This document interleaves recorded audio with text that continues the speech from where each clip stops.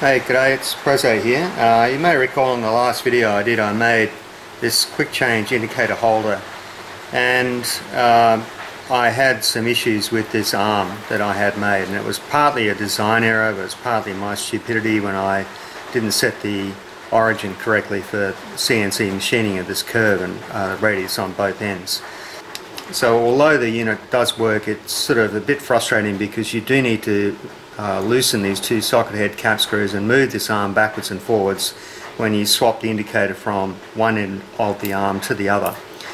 The original intention was that you would never touch these screws. You would just simply unclamp this end of the arm, move the indicator down to this end, and then you could indicate against a face or a diameter. And for someone like me who has Aspergian tendencies, that sort of mistake can be really frustrating. I mean, it's stay awake at night and worry about it type of thing. So after I posted the video, I had a few people offer suggestions. They suggested that I could cut the arm in the center, drill and tap, fit a stud, lengthen it that way and leave it clamped down. I thought about machining up some sort of a square spacer and fitting it, anodizing it the same color and so on, so that it wouldn't be so obvious that I screwed up.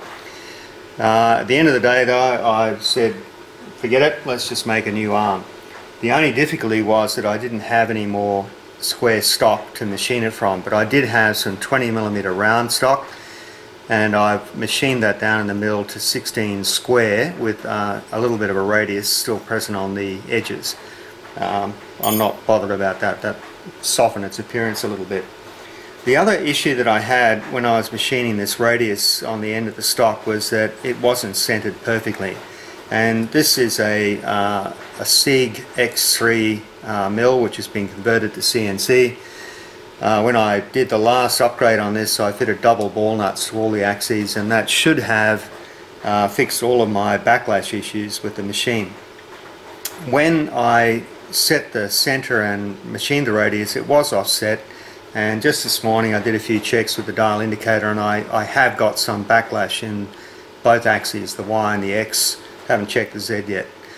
The amount of backlash is about 0.09 of a millimeter, which is not that big a deal, but it's still annoying. And the other thing that I did was I probed the edge of the stock, and then I did the other edge, worked out on the DRO the total distance, and then halved that to find the center. Now for this to work, you've got to use an accurate probe, and I did actually buy this one. This is a TP100 digitizing probe. It's the type that has a ruby tip on a stylus, and then a four-way contact set. Actually, I think it's a five-way contact set inside this housing here. And this should have been super accurate, and the notion is that it moves across, contacts the stock, breaks the switch contact, and stops the stepper motor. When I did some checks with this, I realized that it's not doing that. It's actually overrunning the edge by about 0.2 about 0.23 of a millimeter, which is even worse than the backlash that I've got.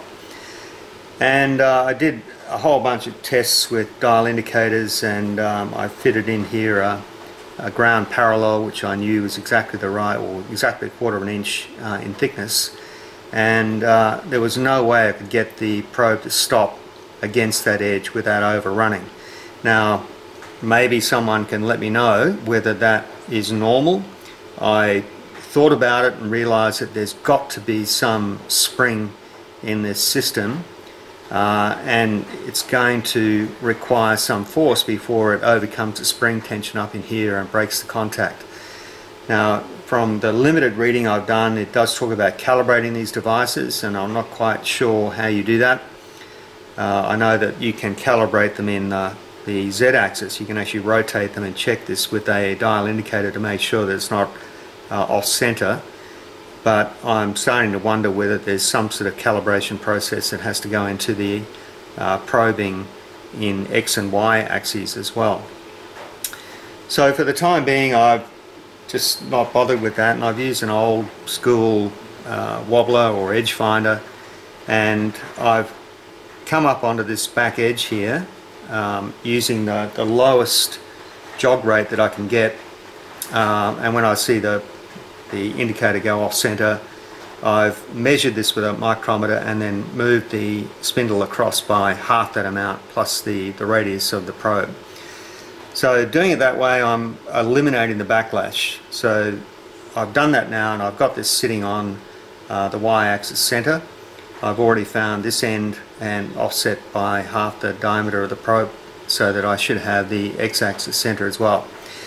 So just by way of redemption, I'm going to go ahead and radius this end. I've done up an NC code that will do both ends, and I'll re-drill the holes, do all the stuff that I did yesterday, and hopefully we're going to get something that's a bit more presentable, because believe me, I would not be able to use that other tool the way it is at the moment. It would just annoy me every time I pick it up. So let's go ahead and get this arm done, and I might actually show you the anodising process, which a few people have commented on.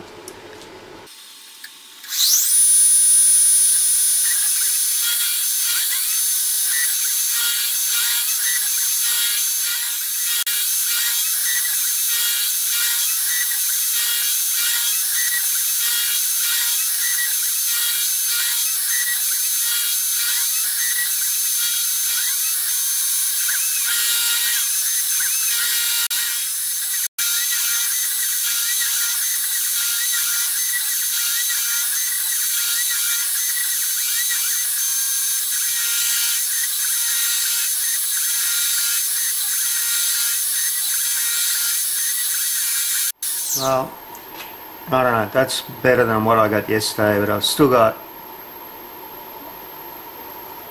a hard edge on this side, and I think it's probably right. It's got a tangent on the other side. I might know until I take it out of the vise. At least it's the right length this time. Got that right.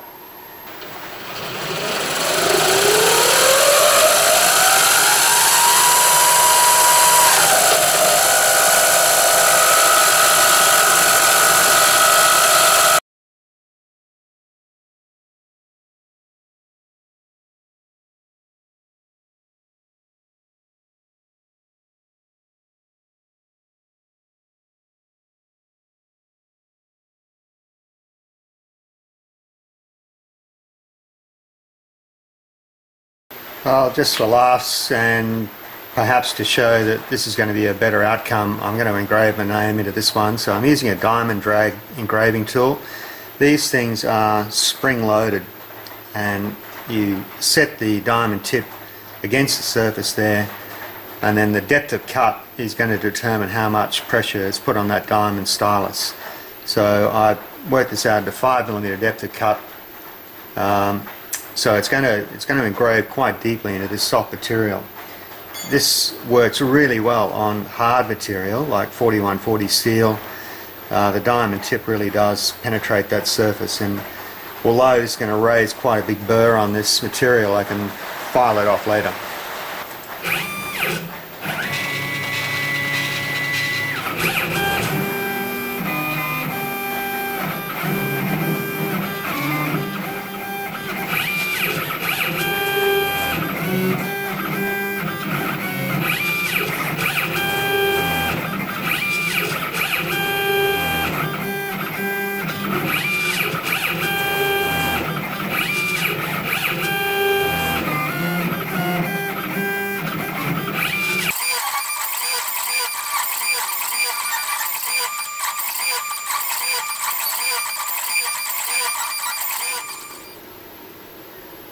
Alright, so just let me deburr that, and I'll show you what that looks like when it's finished. Well, there it is. I just cleaned it up. There's a little bit of a mismatch where the various elements start and stop. Once again, could be, I think that is actually the backlash in the machine. But that's alright. Okay, well, here's the new arm. It took about an hour and a half, I guess, to manufacture this one. Goes a lot quicker when you don't have a camera hanging around doing it, and also once you understand the steps and the process and the workflow, it goes a lot quicker. So this new arm, I cut that to be exactly 170 millimeters long from end to end. I might turn that rule around so you can read it better. So 170 end to end, and the distance between centers on the clamping holes is 155. So that gives it enough length that I can leave that arm locked in here permanently, and I don't need to disturb these two screws once that's done. The block itself is 80 millimeters long, and it's 40 millimeters square, and that seems to be sufficient for what I need to do. So the last step now is to anodise this arm, and I've had one person ask me if they can see how this works, so I'll show you. I've done it before on one of my other videos, but I've actually dialed in the process a lot better now, and I can get more consistent results more often. It seems to be one of those dark arts that some people say is easy, it's no problem at all, and for me it just wasn't like that. It took forever to work out what I was doing wrong. One thing I have found about anodising at home is that the results you get are completely dependent on the grade of aluminium that you start with. This is one of those sort of 5-axis mill vise stops, and I spotted this one on a channel called Build, Fix, Create, and I've seen another one done by Tom Lipton. But the interesting thing was that both these parts are made from the same stock, but I don't know what it is. It was given to me as scrap, so I've got no idea of knowing what the original specification for this alloy was. I think it's 6061 T6, but I can't be sure. But what I did find was that these two parts anodised perfectly. These three parts came from a different type of stock. It was about a 32 millimeter diameter round bar. It machines differently. The chips come off as very small shavings. On these pieces, the chips come off as long, stringy shavings. So if you're getting dodgy results, it may not be the process you're using, it could be the alloy that you start with. Anyway, we'll go and get this one prepped, and we'll have a look at how to anodise this one.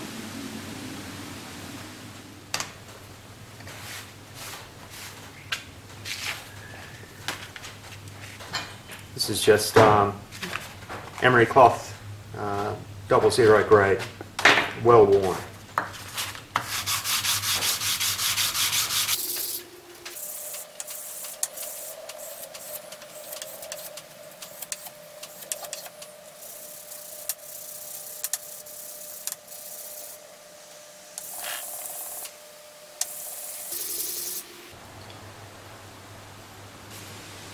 And I usually go to the next step, which is sort of one of these soft Scotch-Brite pads. It sort of depends on what sort of finish you want. If you're looking to get something that's ultra high precision, you've got to get the surfaces flat, not just shiny, and that means usually a lot of work with a file or plate glass and wet and dry or something like that. But I think for what I'm doing, this is going to be fine.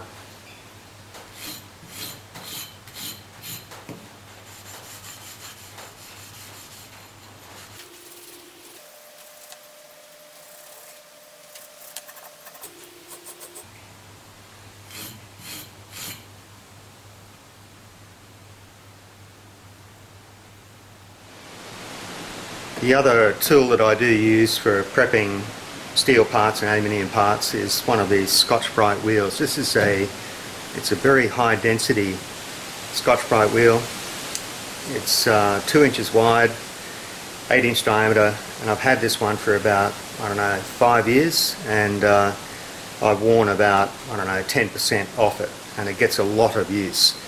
And the scrubbing action of this thing is pretty aggressive. It'll take the skin off your knuckles quicker than you can say private health insurance sucks.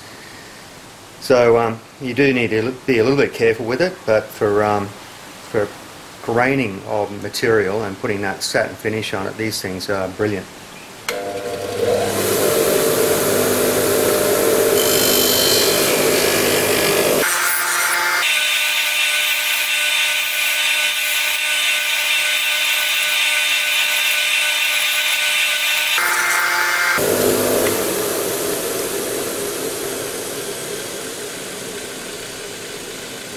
So that's the sort of finish that I'm looking for. Take the view that if you try to get a gloss finish, like a mirror finish, every single defect is going to be visible. If you use this sort of satin finish, you can hide a lot of your minor scratches, and I think also it's sort of less likely to get damaged in use. So I'm happy with that finish there now. So the next step is to clean this. So let's go and have a look. So before I start this cleaning process to prep this for anodising, I need to be thinking about how I'm going to hold this in the anodising bath. So the thing is that you have to electrically connect this to the anode of the power supply, and in order to do that you've got to use either aluminium or titanium wire, and it's not good enough to just sort of hang it on a hook like that. That's not going to work. You need to have very, very close electrical contact, which usually means jamming the wire into a threaded hole like this one here, or springing the wire inside a hole so that it's forcing contact with the walls of the hole. Sometimes it's necessary to drill a hole somewhere in an unobtrusive place so that you can jam the wire in there. So I've got an aluminium hook here, and I sized this so that I can jam it into that hole. But this has been in the anodising bath previously, and it's actually been dyed, and the problem with that is that the anodised film makes the surface of this material non-conductive, or increases the resistance. So what I'm going to do is etch off that anodising in a bath of caustic soda. So if you ever mess up a part and you want to remove the coating, just mix up water and sodium hydroxide. I think there's about 1/4 cup of caustic soda in this solution here, and that will strip away the old anodised coating. I've already done this one. You can see it's quite bright and shiny on the end. It takes about, I don't know, 10 minutes, 5-10 minutes, depending on how aggressive you make that solution. But you should see the dye starting to run off, and then you'll see it starting to fizzle and sizzle, and you'll see bubbles around the surface there and so on. So I'll just etch this one off, and then we'll have that ready, and I'll prep it so that it's going to be a nice spring fit in that hole.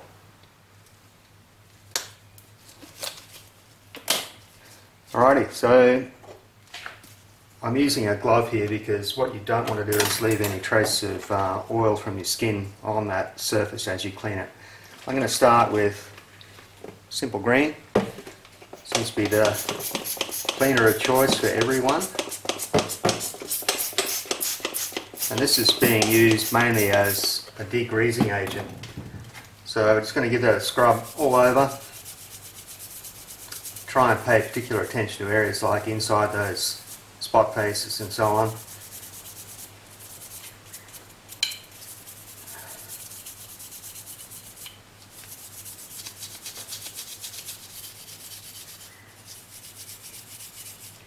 And this stuff does a pretty good job, and you just have to rinse it off with water afterwards. It works even better if you heat it up. And I think in commercial anodising plants they use hot solutions, some very alkaline solutions, to clean their parts. On a small scale it's hardly practical.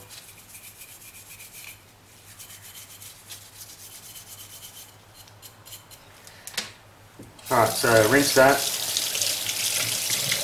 And at this stage you should be making a note of whether the water is breaking or beading on that surface. If it is, then you've still got a lot of wax or oil or grease on there which you need to pay attention to.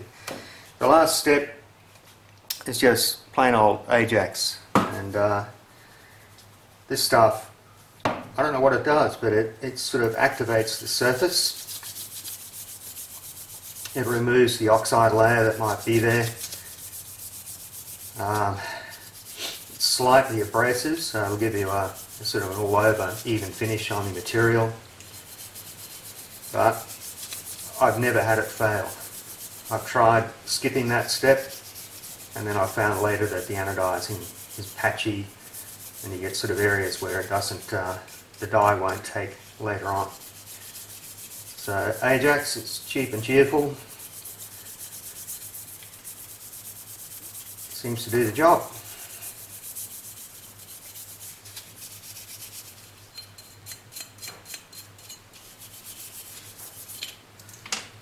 Okay, so rinse that. Alright, so having rinsed that and checked it, looking for any areas where the water might be beading, the next step is just get your hook you've already prepared and jam that in, and it should feel tight. Now, this step, I've read different versions of how you go about this. This is, once again, it's just the same caustic soda solution, and I believe that what you do is you dip that in the caustic soda, wait for it to start to bubble, and I understand that the theory here is that the oxide coating will form on aluminium very, very quickly in a matter of seconds, and this step removes that oxide coating. There's another process which is called desmutting, which I never do. I've never done it. You need to have nitric acid to be able to do that, and it's pretty much impossible to get. So the commercially made solutions are very expensive and you can't get them through the mail, so once again it's a bit of a dead end. The caustic soda seems to work, and all it does is it just is an extra cleaning step. So you don't want to leave it in there too long, as it will start to attack the surface, and then having taken it out, just rinse it off with demineralized water.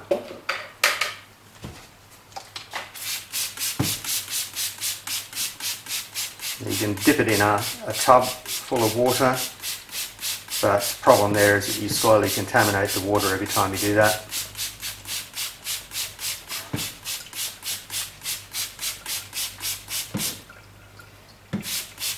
Okay, so I'm going to take this over now, put it in the anodising bath, and we'll have a look. Okay, well, this is my setup. It's just a plastic tub.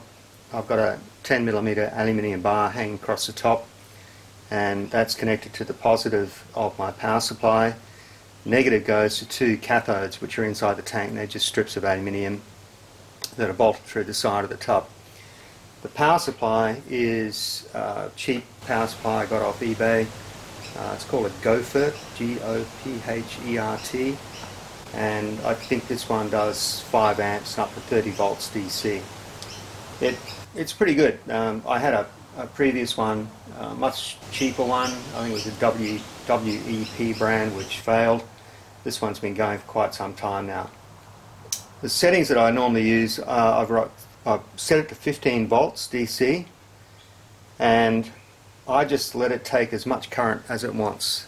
There are online calculators that you can use which will allow you to input the surface area of your part, and then it'll tell you a voltage and a current setting and a time setting. Now, I worked to those settings for quite a long time and I just got totally frustrated. It just didn't work for me.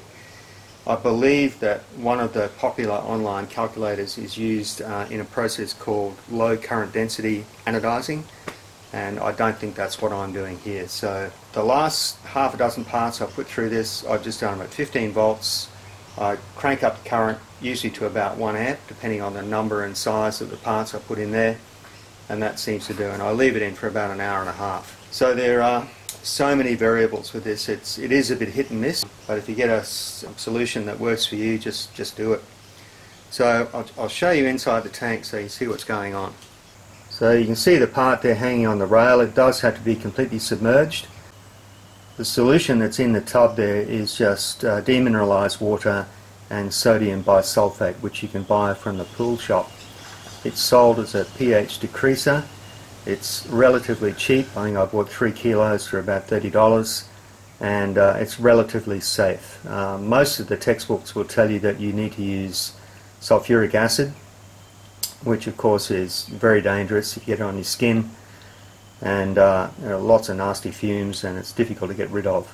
So I chose to use this solution, and it seems to work for me. You can see on the side of the tank there one of the cathodes. That's a 3mm thick aluminium sheet, and it's got a gap between it and the side of the tub. There's another one on that side, and you can see that there's a fine mist of bubbles coming off the cathode, and you should, to a lesser extent, you should see some very fine bubbles coming off the part. So this is going to stay in the tank for around about an hour and a half. the time, I don't know, that just seems to be what works for me. The power supply at the moment is set to 15 volts and it's drawing roughly 0.4 of an amp. Once again, I don't know if those settings are significant. I think I have the power supply regulated to 1 amp and it's only drawing 0.4 of an amp, so I'm not bothered about, you know, forcing it up to a higher amperage. In fact, you can't. It'll just take as much current as it wants. So let's leave that for an hour and a half. We'll come back and we'll stick it in the die and see what happens. Okay, well, that's been in there for about an hour and a half now, and you can sort of tell, they reckon that when it comes out it should have a slightly greenish yellow cast to it, which is the anodized layer. So the rinsing we're doing here is just to ensure you don't contaminate your dye bath.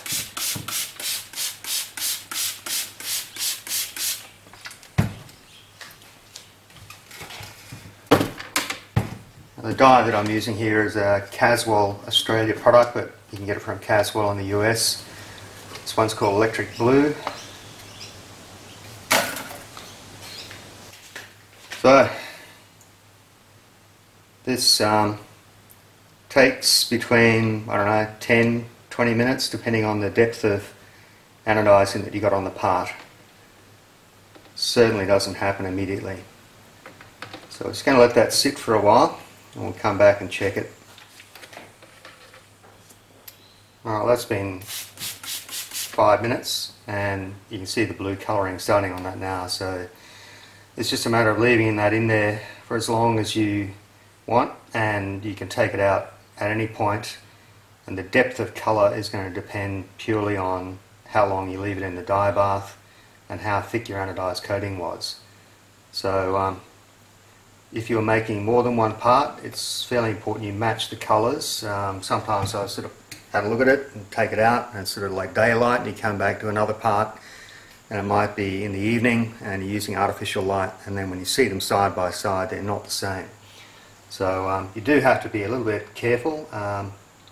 Certainly with this blue it can go almost black if you leave it in for too long. So I'm just going to check that every 5 minutes or so, and then we'll take it out when we're happy with the colour. Okay, well, that's 15 minutes. I reckon it's probably got another 5 to go. Although, I don't know, maybe that's right. So that's the colour we're matching.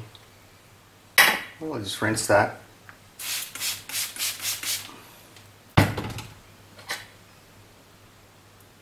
I reckon that's it.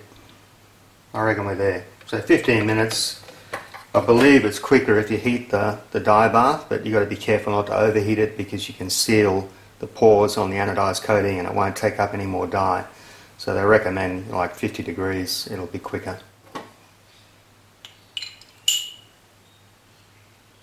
I reckon that's good. So we'll take it out there. The next and last step in this process is to boil this just in plain water, and that seals the pores off, and then it will be basically finished. So let's try that.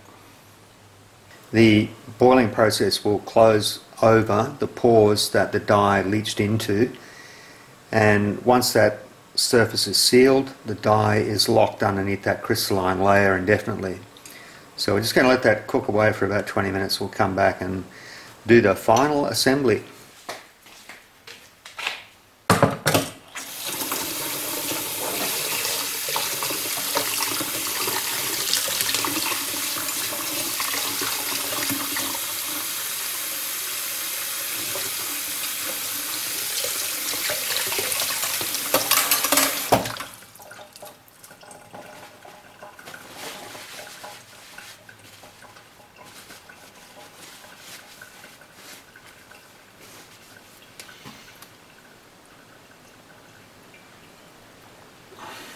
And there it is, a thing of beauty.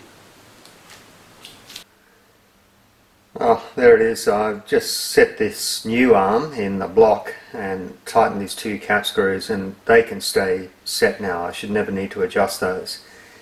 The entire block goes on the tool post like that, the indicator can go into the arm and be locked off there.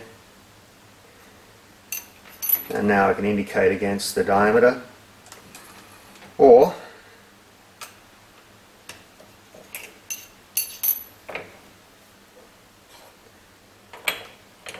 we can move the block to there. Indicator goes on that side, and we can now indicate against the end face. So that's how it should have been right from the get-go, and now that I've done that, I can sleep easy at night. So I guess the only remaining question then is, what do I do with this old one?